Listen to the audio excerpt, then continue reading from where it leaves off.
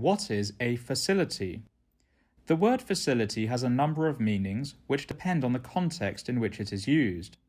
A facility could be a place where specific activities take place.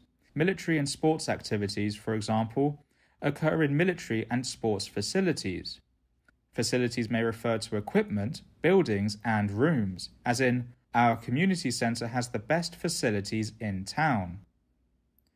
In the world of healthcare, somebody may ask, what are the medical facilities like in that town?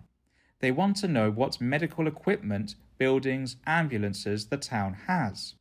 In other words, whether it can provide adequate healthcare services for the local population. In banking, a facility means a formal arrangement. If I say that I have $1,000 overdraft facility, it means that I have arranged with my bank for my account to be up to $1,000 in red if necessary. An overdraft occurs when your checking account goes into negative numbers. In manufacturing, a facility means a factory or plant. The Ford Motor Company, for example, has facilities all over the world. In this case, we could say either production facilities or simply say facilities. In the world of power generation, a nuclear facility is the same as a nuclear power plant. The word facility may also mean ability.